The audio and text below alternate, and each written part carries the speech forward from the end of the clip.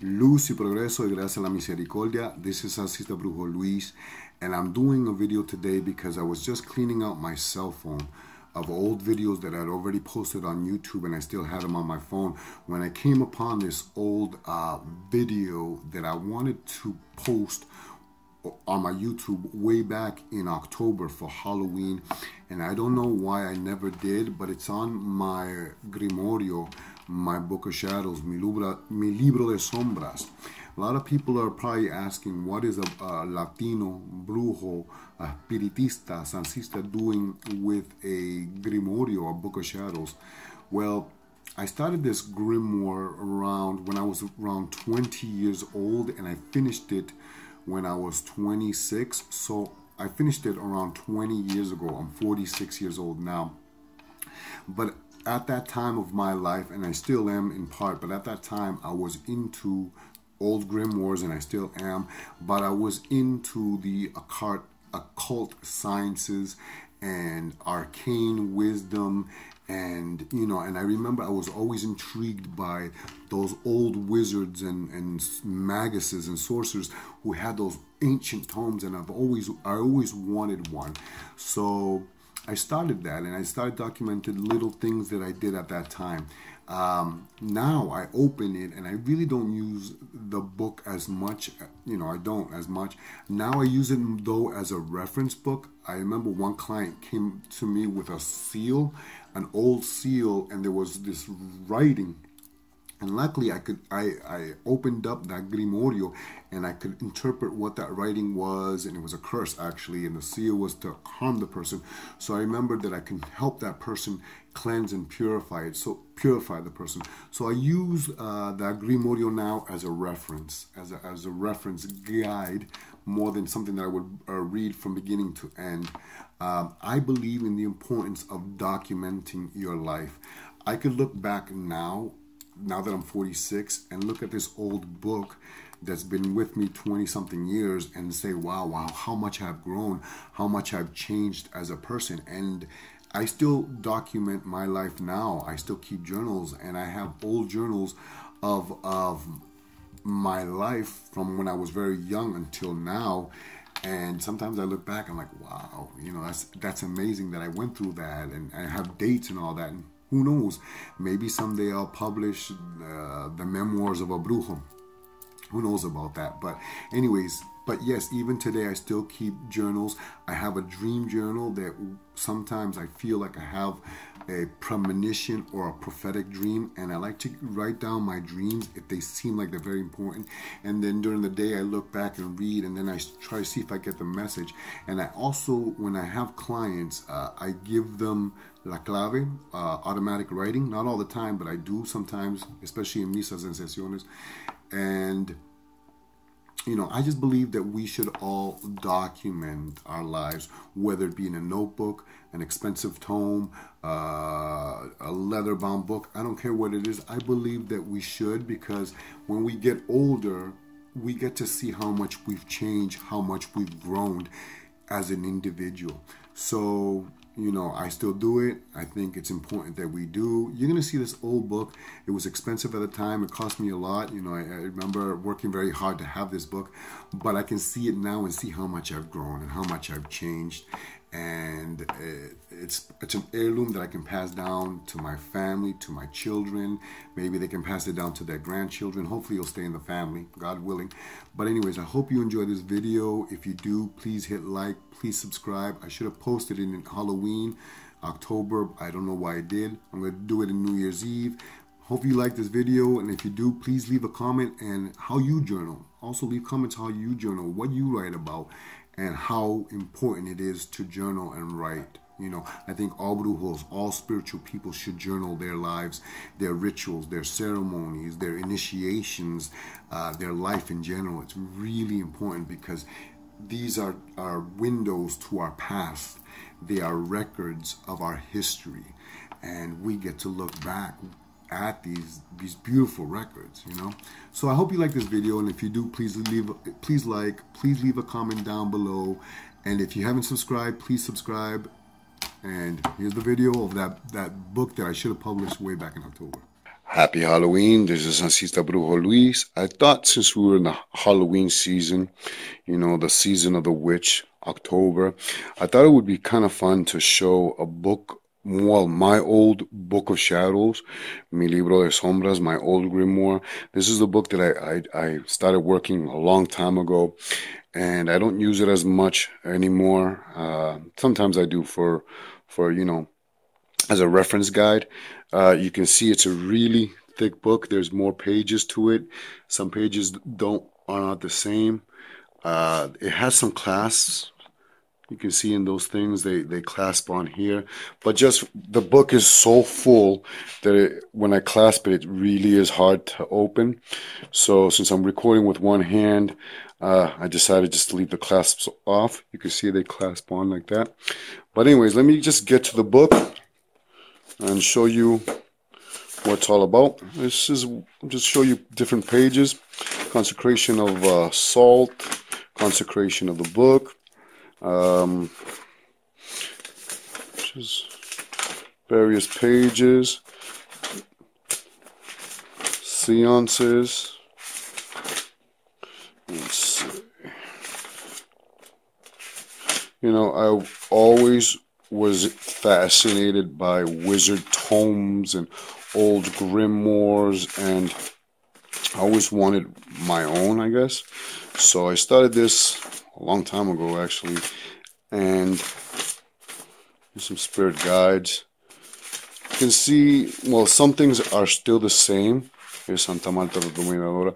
A lot of things, many things are still the same. You can see I've grown. These were just my beginning stages of understanding various things. Sorry I'm going through the pages. I want you to see as much as you can of the book. This is the Wheel of the Year. It's pagan, but I do follow some of those holidays. Not that I'm Wiccan, but I do follow a lot of the pagan traditions and holidays, including the Christian holidays. These are sun hours, sun and how to use them in magical hours. Night hours, how to use them, how to balance both energies, the moon phases, the various moons, zodiac signs, their meaning, hours of the zodiac, their energy, what power is good for that, day of the week, who is ruled, what planet rules them, what zodiac rules them, excuse me, various zodiacs and some pretty simple meanings with them. The 4 elements.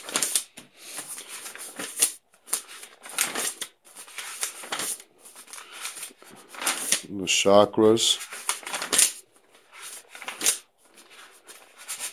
Let's see what else I have in here. The aura. Various colors of the aura. I'm going to try to open the book like that. Spiritual cleansing. I have to keep fumigating with incense. I have to keep licking my finger to change the pages. I started this book a long time ago, and you can see how I've changed tobacco prayers. How I've changed and what I've changed and what I've added. But today I use it more as a reference guide. Especially for clients who come to me with, you know, you wouldn't believe many brujos use ancient symbols and various writings on their clients, so the client doesn't understand what it is. And so I come to this book and I try to find the symbol, the meaning.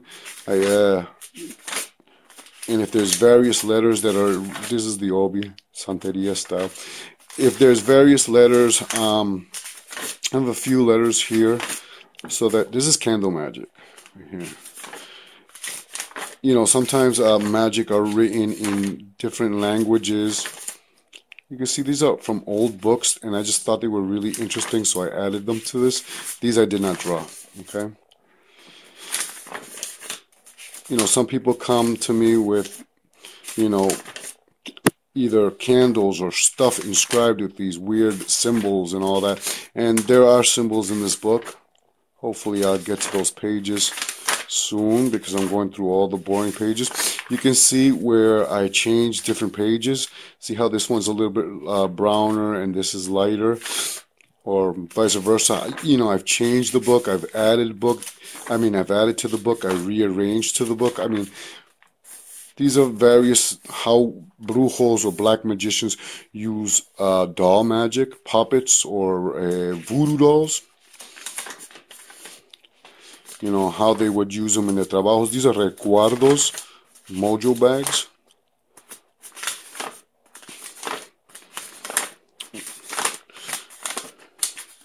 Sorry, it's boring compared to a lot of other people's books of shadows or grimoires or whatever.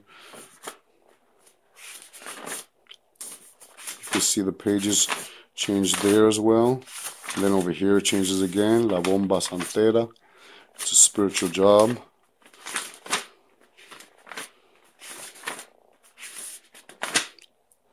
Some seals. Let's see. Some seals. I'm trying to go a little quicker because I don't want to bore you with a 20-minute video going through boring pages of nothing but letters and words. And I'm just trying to get to all the cool pages. Which, of course, I'm not going to find in this book at this moment. So I'm just going to go through it as quick as possible so this video doesn't last more than 15 minutes. Cause here's some written spells. Código del Brujo. Old picture of an old altar I used to have. Mal de ojo.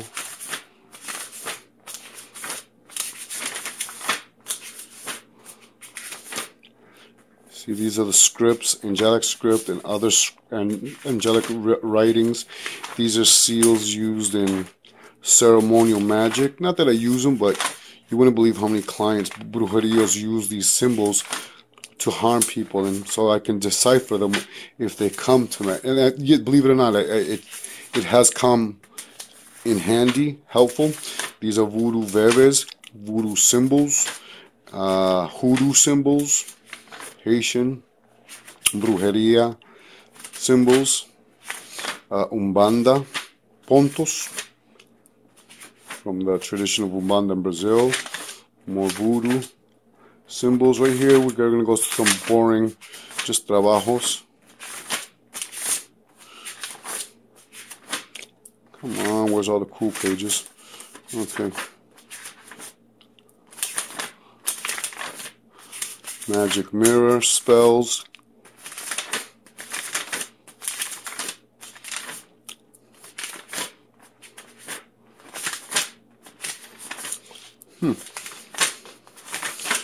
So I'm sorry I'm going through this. I'm trying to go as fast as possible so you get to see at least most of the group.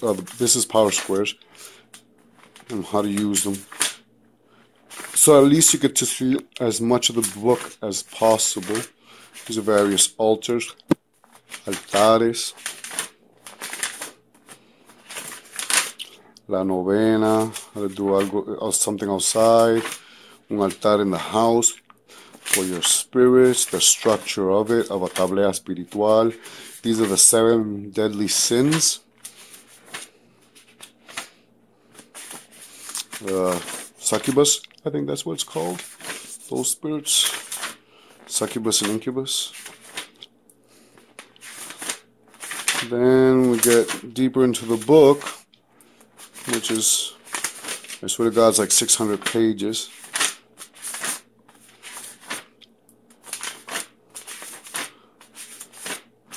We get into the potions and all that. You know, recipes, various recipes for powders and incenses and various dirts and how to use those dirts. These are all recipes. Inks, spiritual oils, tinctures, some recipes for tinctures, invocations, herbs in Spanish and English and what these herbs are used for. So you can see there's a whole bunch of pages on that. Some Orisha from Santeria. And I'm going to try to skim through that part. So like, well, I should have put him in the beginning. You can still change that.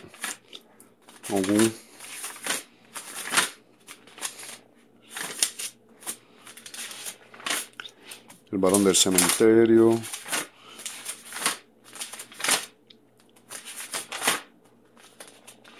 More filmas. La Santa Muerte. I don't really honor La Santa Muerte. I don't even know why I added these. Los Indios. The Indian guides.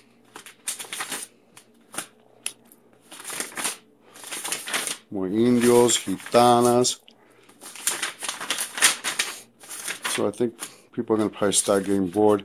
But you can see it's got a whole bunch of more pages that I'll just skim through real quickly. And I did get to finish the Grimorio. I did get to finish the book. At least this one. I did get to the final ending of it. Here's an index of all the pages. You can see it's different colors. And then this is different colors from that. Okay, I did get to finish this one, and then I bought these. I think it's, I'm not sure if I bought these online or in Salem. I don't remember. I never added them. They're not physically added to the Grimoire. You can see they're on the side. This is the back cover. Sadly to say, it ripped off, but you see some of them are really gorgeous. And maybe I'll do another.